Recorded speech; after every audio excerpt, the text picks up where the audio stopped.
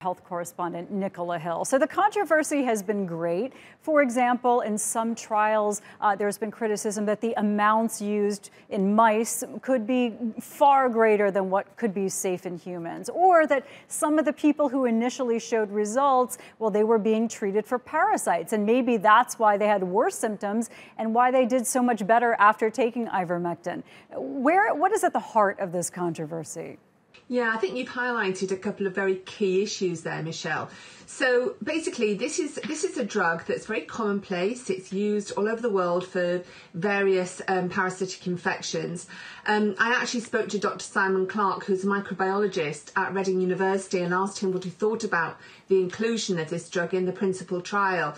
And he laughed and said, well, you do know they put it in sheep dip. But he says it's a drug that's widely used, so it shouldn't really be doing any harm if it's at the safe dosage that's used in the drugs on humans at the moment.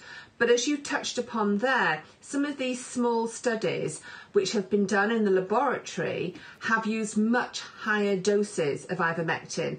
And so the European Medicines Agency, the American Medicines, the FDA in America have said that these doses could be toxic, and that's why they don't recommend its use outside of clinical trials, and that's very important.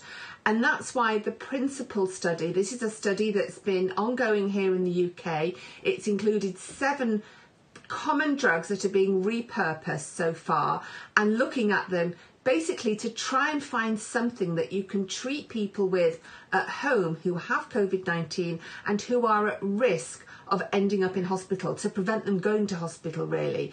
So that this is the latest in a whole string of medicines that they've been looking at.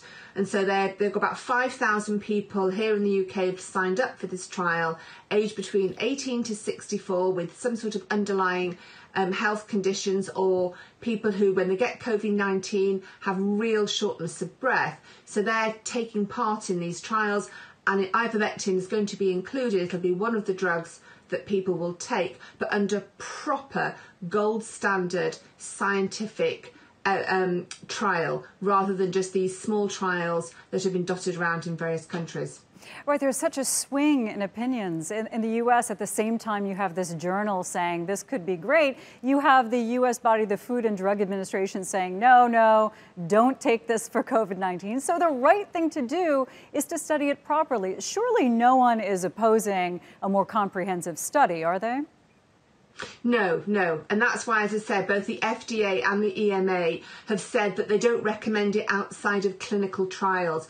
And that's what this principal trial is. It's one of the gold standard ones. It's a large one, and people will be monitored, and basically you'll have a placebo group, people who have just normal treatment, then you'll have people who be given ivermectin, and that's how they'll work out whether it does have any effect or not.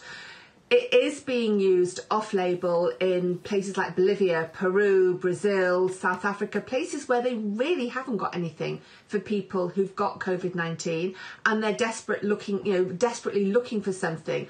And I think it's important. You touched upon the point that in many of these countries, people are at danger of getting something like river blindness or other parasitic infections. So they've been given ivermectin.